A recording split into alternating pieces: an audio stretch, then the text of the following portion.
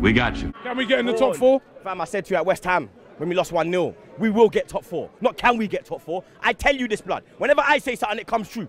Not this time. It never happened. And you're saying about getting top four? I think we're going to get top three this season, Robbie. No. Can we stay third from now till the end of the season? Of course we can, man. Of course we can. Wrong. Not this time. I actually want Man United to take that fourth spot, because how lovely will it be? Spurs in their shiny new stadium in the fucking Europa League. Not this time. It's totally made up. You asked me where we're going to finish in the league, and I said to you third. Remember? You don't remember, do you? I don't remember. Well, anyway, check the tape. Everyone check the tape. Bottom wood. I said we're going to finish third, right? It never happened. Pure fiction. Tottenham, right, yeah? Tottenham. I said Tottenham, right, yeah? I said they're going to choke. I said their season's going to implode. And look what happens. Nostradamus is right again. It's a made-up tale. Tottenham are shit. They choked it. They're bottle jobs.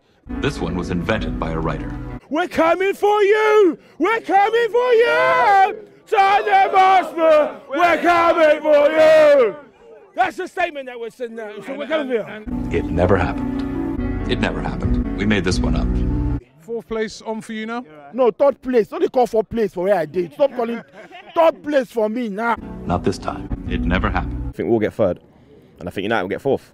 And I think Tottenham will get fifth and then Chelsea will get sixth. Because I think that we've hit form at the right time. No way. It never happened. They're going into their new stadium in Europa League, you fucking dickheads. It's false. It never happened. It's a fake.